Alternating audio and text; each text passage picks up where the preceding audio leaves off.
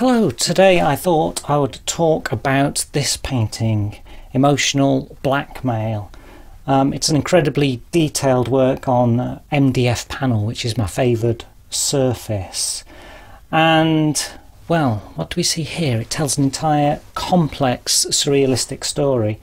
We have a female figure here grasping the leg of this male crucified figure.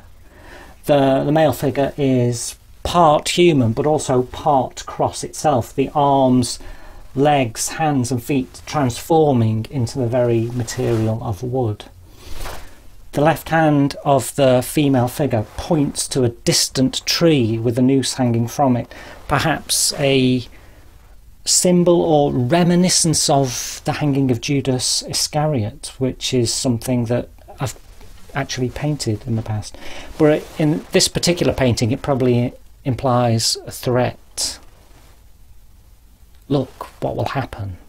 I will kill myself unless whatever. That's what this painting's about, really.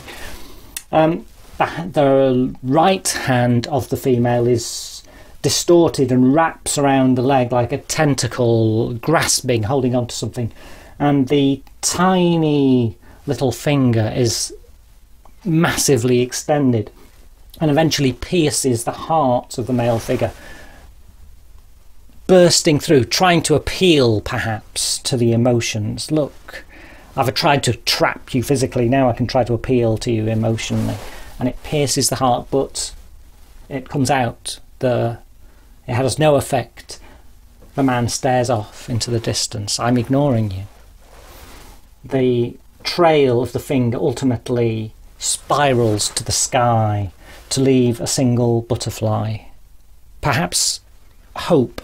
I think of butterflies as signifying hope, partly because in the myth of Pandora's box, hope was all that was left, and these were described as moth-like in the myth. Perhaps the butterfly also reflects freedom. Perhaps after trying to appeal to all of this, the woman is set free. Or perhaps the man is set free. It ends the story with an element of peace.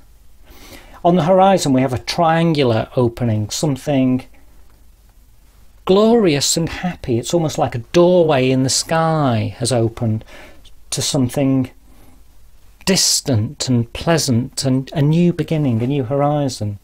So it's a painting that starts as slightly dark and disturbing in the bottom corner and then rises to something more glorious and optimistic as the viewer's eye continues to rise.